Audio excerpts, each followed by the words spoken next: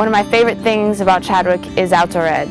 It's an incredible experience being completely surrounded by wilderness for 5 days or 3 weeks, and it's an awesome opportunity to bond with the class. You get to go out for a week and just learn to live in the wilderness with your friends. I mean, there's no distractions, no computers, no Facebook, no phones. I had the opportunity to go to Chadwick International with a bunch of my friends, and one of the things that all of us noticed were the similarities and differences between the two.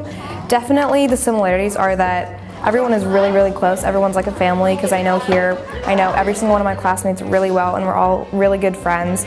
When you're here, you're kind of in your little bubble and you're only focusing on your own things, but when you have the chance to go across the world and see what life is like for kids in Korea or kids wherever, it really taught me a lot about how different and also how similar two different cultures can be, and having the same school but in two different places just kind of shows you how we can just assimilate into different cultures and how we can understand them. Through the Round Square program at Chadwick, I got to go on an international exchange in Kenya for about 2 weeks, and also on an exchange to India, in India for about a month.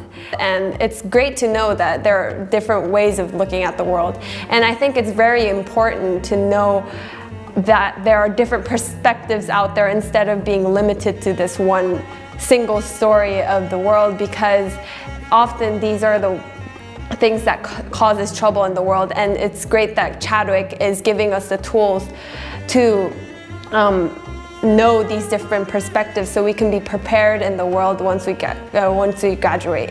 One thing that I hear from alums who come back is that they feel like they were prepared to go into a multicultural world, because when they were at Chadwick, they were learning in an atmosphere of multicultural respect, and that goes way beyond race and ethnicity. They were just exposed to people that they would not have been exposed to in their neighborhoods, and that comes from wherever they came from.